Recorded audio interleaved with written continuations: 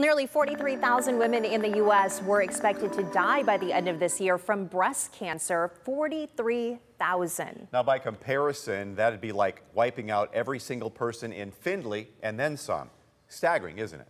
The more you study the statistics, the more you realize too many times we're losing people to the disease because of a lack of access to care. Here's Jeff Smith with more on how you can help. My dad's side of the family, his mother and two... Jackie Highland-Behrensweg is a fighter. She's had to be, with a family history of breast cancer that goes back years.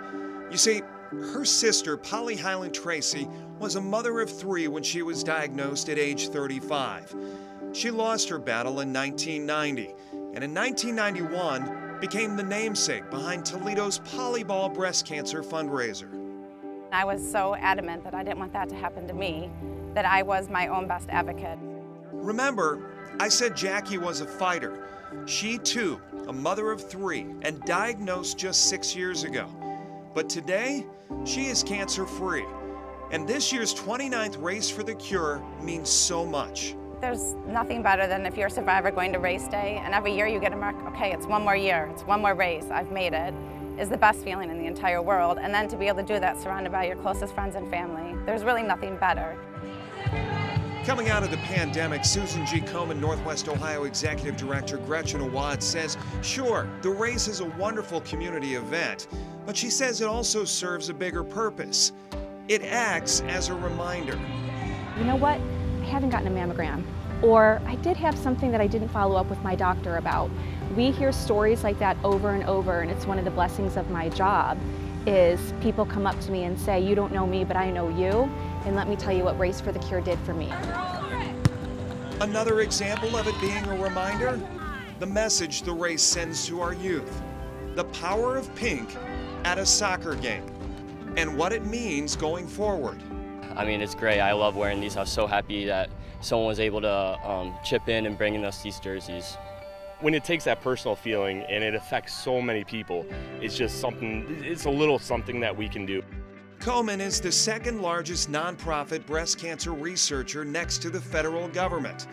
And Awad talks about Komen's 360-degree approach to someday living in a world without it. We want to make sure that we are following the paths to make sure that every woman and man has equal and equitable access to health care. Not every race event in the country did come back, but we did, and a national organization recognized the importance of this strong community and what Race for the Cure means for this community.